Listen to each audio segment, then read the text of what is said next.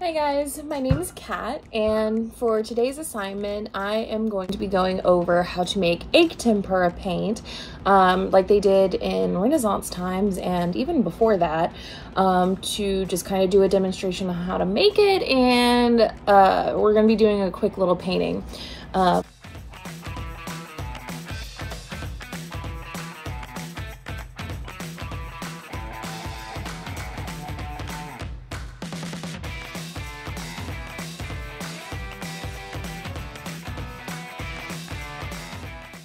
Alright, so now what we're going to do is we are going to separate out the egg yolk. Let's see how good this works. I've never actually separated egg yolk out before. Oh, of course.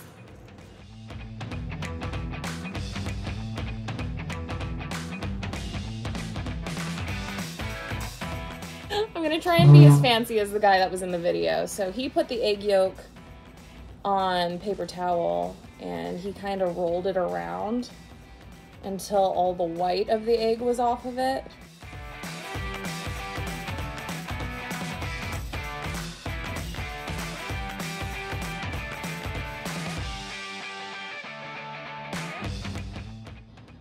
I won't lie, this is probably one of the weirdest things I've ever done.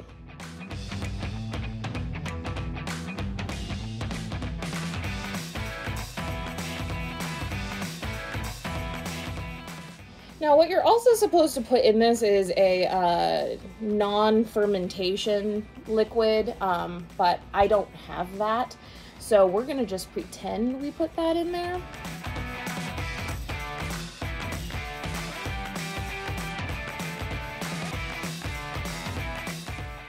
And I don't have a palette knife, sorry, so.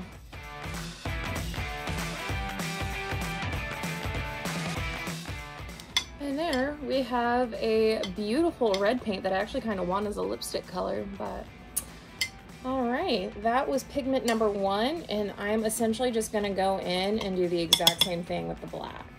So now that we have our pigments, which are red and black, I'm going to go ahead and start trying to do my painting. Have the painting already kind of sketched it out. It's really crappy. It's a little thing I found on Pinterest that I recreated. All right. Well, let's see how it works.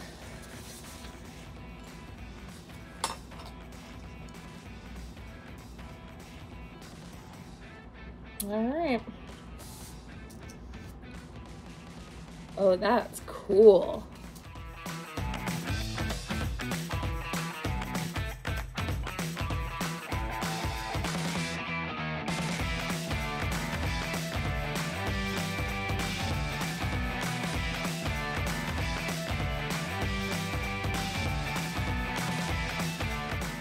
And this weird painting I did is done now. Yeah, it definitely dries really fast, but it's really pigmented. That's really the neat part about it, and it has a really crazy shine to it, but I don't know if that's just like the pigment I use. That's my painting, and that's the process, and that's the leftover mess from what I did.